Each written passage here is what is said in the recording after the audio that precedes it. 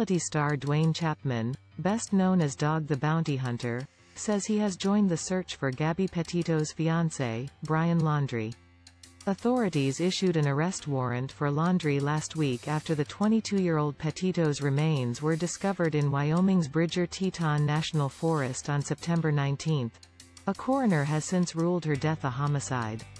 Laundrie has not been seen since September 14, when he left his parents' Florida home after telling them he planned to visit a local nature reserve to meditate.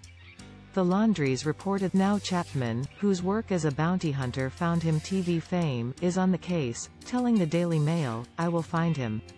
The publication reports that the 68-year-old visited the North Port, Florida, home of Christopher and Roberta Laundrie on Saturday in pursuit of the couple's fugitive. "I need to speak to the father," the newlywed Chapman told the Daily Mail as he banged on the Laundrie's door.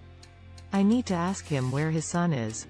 Though his knocks reportedly went unanswered, Chapman sounded confident that he would find Laundrie, who returned from a cross-country road trip with Petito on September 1, though there has been no trace of his fiancée since late August.